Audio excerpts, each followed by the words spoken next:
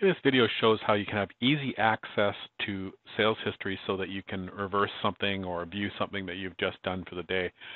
So I'm going to open up POS, and we will double click it when we open it. That way it opens up in its own screen. So double click.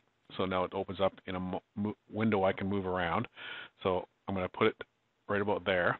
Then I created a sales history view called POS view, which gives me the fields that I want to see. So I double click that one, it opens up in a window. Then I just have to close my main window, and now I got POS and I've got the sales history right here. So this shows I've got a filter set automatically for everything that happened today.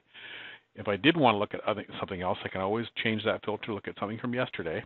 But if I now go and sell something to a customer here, so I'll just sell an item. So right now it's cash sale. I'll hit the F3 key and switch to a non-cash sale customer. Let's find somebody else.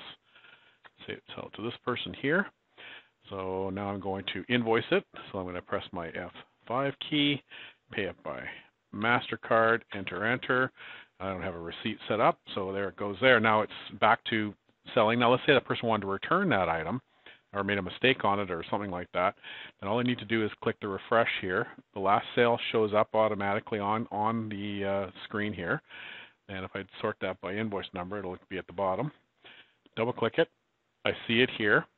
I can reverse it by hitting credit and clicking on invoice and make it on MasterCard again. Like just hit M. Invoice it, print off an invoice for it, close the screen there, and if I refresh this again, you will see that the newest one is there. Now, this is showing all sales. If I want to just limit it to my own sales, I can add an additional filter where it says that the salesperson is me, so that way it's only showing my own stuff that shows up.